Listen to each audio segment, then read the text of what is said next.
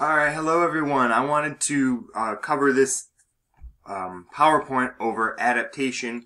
I posted it last week, and we looked at Smoke and read Augie Wren's Christmas Story. And this week we're going to dive into a larger work, a play titled Doubt by John Patrick Shanley, and compare that play, some of those scenes, to how it was then adapted for the film. Now, what's interesting about this week's film, it's the only example that we have of this semester, where the writer of the original source material also directed the film version of it.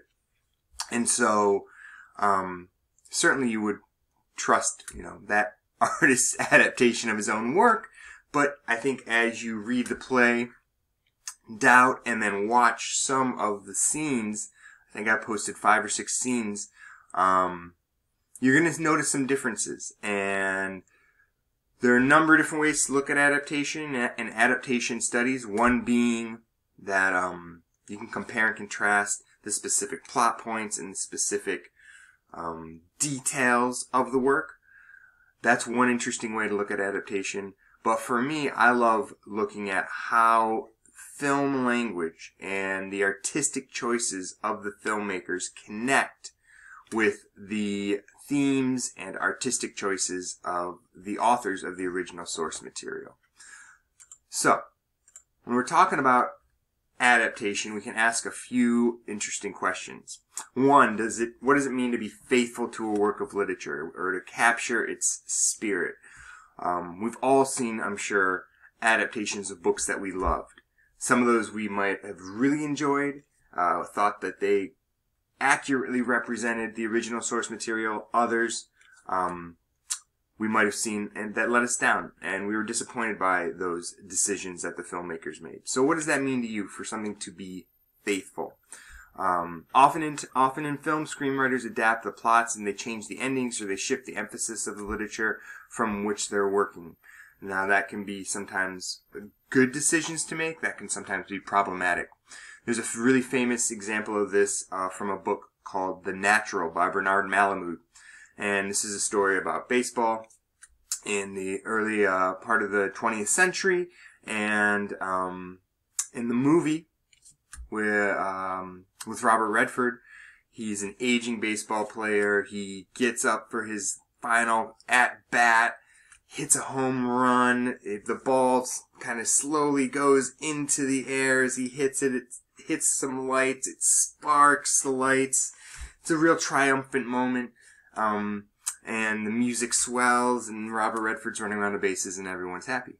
That's the end of the movie, The Natural. In the book, The Natural, he breaks his precious bat that he whittled out of a tree that was struck by lightning, and that final bat, that final at bat, he breaks his bat. He strikes out. At the end of the novel, he's in the outfield of the baseball stadium, burying that bat. It's a very depressing ending. The filmmakers went in a completely different direction. And that's not the only case. Now, what are the rights to the original author? Not that much, to be honest. I think once a book is purchased, the author is out of the, generally out of the production of the film. Are there limits to how much something can be changed or should be changed? And I think, certainly we see some examples of that. Now, why adapt? Books, they offer a ready-made plot. They, come to a screen with an audience. People want to see those because they've read the book. And it's interesting, but 3 out of every 4 Academy Awards for Best Picture have gone to different adaptations.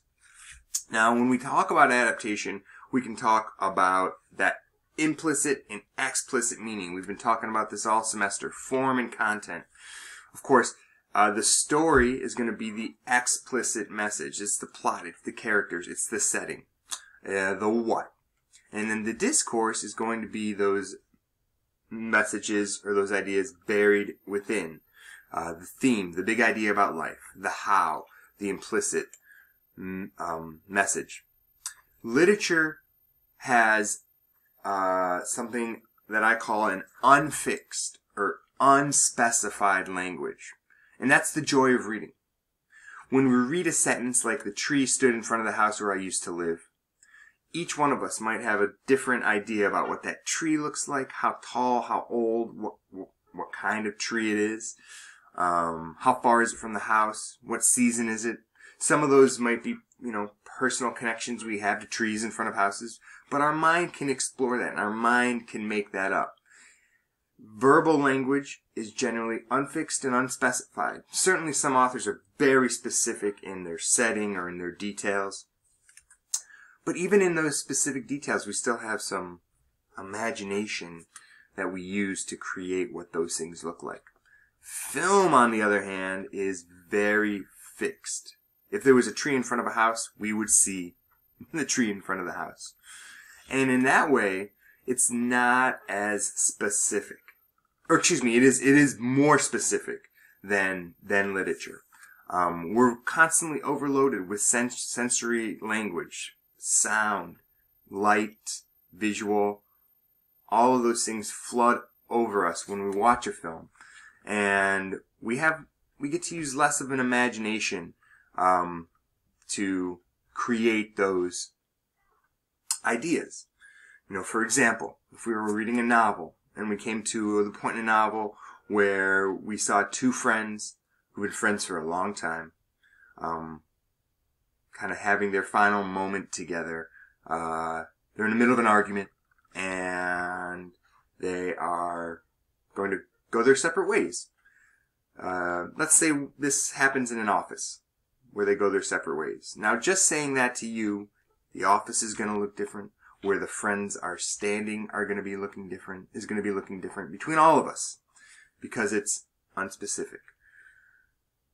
Maybe it looks in film something like this. Citizen Kane. I told you we weren't going to leave it behind. But here we see the moment, one of my favorite moments in the film, where Susan's performed at the opera. She's done a horrible job, and Kane is going to finish the review. And this is where he and his good friend, Jebediah, go their separate ways. And the way this is shot is absolutely stunning for me. We have Kane in the foreground, Jebediah in the midground there, behind the kind of gate between the office. We see they're placed almost in separate rooms, highlighting the fact that they are not as close as they used to be, and that there's something between them now, literally between them. And then, of course, we have Bernstein back in the window. Always somebody far back in the window in this movie. So the visual images provide information for us, and they don't allow us to use our imagination quite like literature does. Words are multi-dimensional. They have denotation, connotation. They can be literal, they can be figurative. But film works on 5 different tracks. We have the acting performances, the words that are spoken or written, the music, the sound effects, and then cinematography aspects, things that we've been looking at throughout the semester. Those are some things to think about, the differences between the written word and film. Now, just to quickly review a few things, I'm sure you know this from your literature classes. There are different fiction elements that we look at when we're thinking about literature. Plot, setting, characters, point of view, and theme. The plot is the events of a story, and how those events are told can be interesting. Sometimes they're told chronologically, in time order. Sometimes we might get some flashbacks. There are conflicts, internal and external conflicts. I think we've seen those in certainly Citizen Kane, but the things that we're going to read in this half of the semester, you'll see characters with internal conflicts and also external ones. The climax, the greatest moment of tension. Now, a setting. I love stories with setting. And settings in the work that we're going to be reading for this week, Doubt, are pretty interesting. The setting is the where, it's the when, and it's the whether. What can setting do? What can it illuminate character? It can certainly set the mood for a story in terms of how it feels. It can be an antagonist or provide conflict, and it can embody theme. It can make us think about those big ideas about life. The play that we're reading for this week is Doubt by John Patrick Shanley, and it's a story of a priest and a nun in a 1960s Catholic school. If we saw the play, which this was, we would see the nun's office. We might see a few other settings. There's a garden in this play that's particularly powerful for me, and that would be designed for us on stage. If we were reading it, we might design it in our head. When we watch it, when we watch the film, we get to see exactly what the filmmakers want us to see. And I think the settings in this play are used in these various ways as well, to set the mood, to tell us about character, and certainly to point us towards theme. Now, characters are an imagined story, people who inhabit a story. Characterization are moments where we find out who somebody is. Motivation is rationale for behavior, and traits are how we behave. One more thing I would think about with character as we read literature in this half of the semester is generally there is a dynamic character, a character who learns or grows or changes in some particular way. And they're interesting ones to follow because they oftentimes connect to that theme idea. The change that happens in the character connects to the big idea about life that the story wants to express. And in Doubt, I think we do have a dynamic character, a character who learns or grows or changes. Point of view is who's telling us the story. In a play, this is going to be a bit different. But if we were reading a novel, we were talking about first person or second person or third person point of view. First person is the I perspective. I went to the store. I bought a candy bar.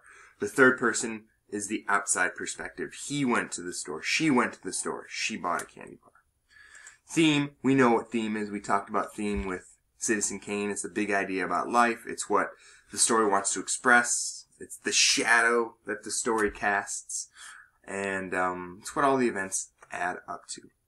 Okay, now for this week, like I said, we're reading Doubt. It's a really wonderful, wonderful play. I would encourage you to read the author's notes in the beginning. I've provided a PDF copy of this for you to read. And there's a reading response for the assignment, as well as 5 different scenes to watch. Now, this is a story about 1960s in the Bronx. Like I said, a Catholic school, a nun and a priest who are butting heads against something that the priest is accused of doing. In the play, we never get a chance to meet the young students in the play, whereas the play only has 4 characters. In the film, we do get to meet these students, and in particular the student at question, Donald Muller. So as you're reading the play, what does that lack of students do? The fact that we never get to meet these students who are being discussed. And in a movie, what does that addition do? What do those added characters do? Of course, there are also the performances that we get to take a look at. And in the movie version, there are some phenomenal actors. Meryl Streep, Amy Adams, Philip Seymour Hoffman. And we can examine those performances and determine whether or not they represent the characters as they're written in the play. I think the final thing I'll say about Doubt, which is really interesting to me, is, as you can probably imagine, there's going to be a bit of doubt in this story. And one of the things that I'm always fascinated by is the truth behind the accusations of Father Flynn. I was listening to an interview with Philip Seymour Hoffman years ago, and he was asked whether or not he had a good sense of if Father Flynn was guilty of what he had been accused of. And he said he had many conversations with the director and the writer of this, and knew some background information that helped him make his acting decisions. And the interviewer said, "Did Meryl Streep know this information?" And Philip Seymour Hoffman said, "No, how could she? She's playing this other character who's accusing my character. She can't know what I know. Only I can know what I know." And so it's such an interesting acting decision to know something as a character that other characters don't. I find those kind of moments fascinating. And I wish I could have been a fly on the wall with the discussion between John Patrick Shanley and Philip Seymour Hoffman when they were discussing this. Enjoy the scenes, enjoy the play this week, and we'll continue our adaptation work as the semester continues. All the best.